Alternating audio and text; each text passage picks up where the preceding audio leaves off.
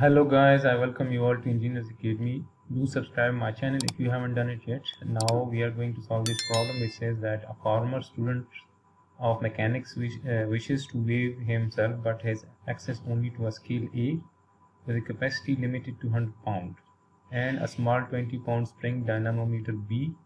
With the rig shown, he discovers that when he exerts a pull on the rope so that B registers 19 pound, the scale A reads 67 pound. What is his correct weight?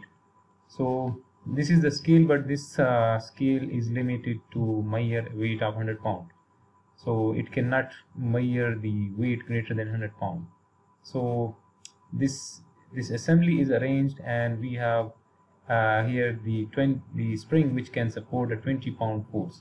So it is said that when this spring reads 19 pounds, the scale reads 67 pounds. So what is the correct weight of this student?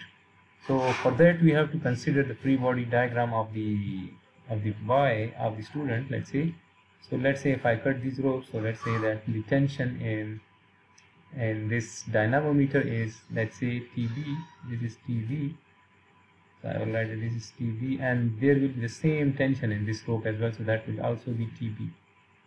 So this is TB, and similarly, let's say that here we have some tension T, and here we will have that tension T as well, and the weight of the boy is going to act vertically downward.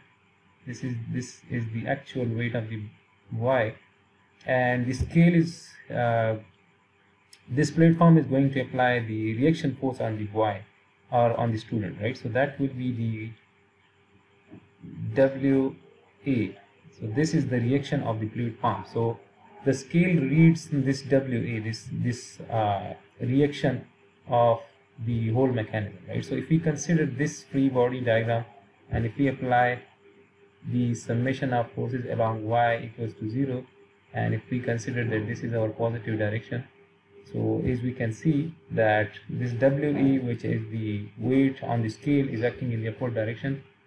This is WE, and this weight is acting in the downward direction, the actual weight, which is minus W, and this tension in the rope is this is acting in the upward direction, so we write plus T, and this tension B in the dynamometer, this is acting in the upward direction as well, so we will write plus TB. And this will be equal to 0 since the y is in equilibrium, and from this we can write that the weight on the scale at A is equal to W minus T minus TB. So this is our equation 1.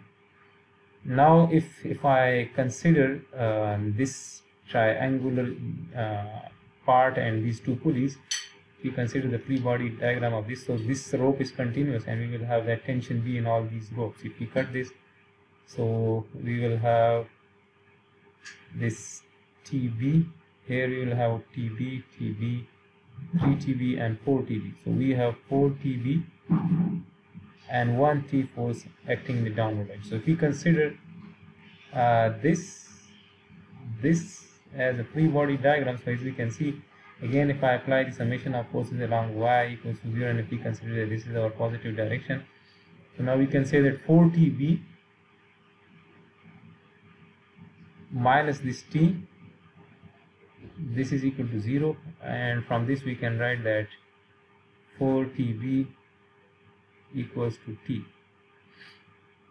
Now in the problem statement it is said that when TB, when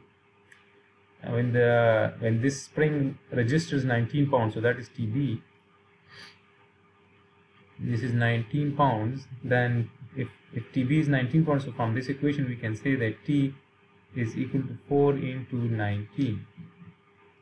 So if I put all those values in this equation 1, so from equation 1 the scale, and when TB is 19 pounds, the scale reads that WA, the reaction of the platform, is the scale reading, so that is 67 pounds.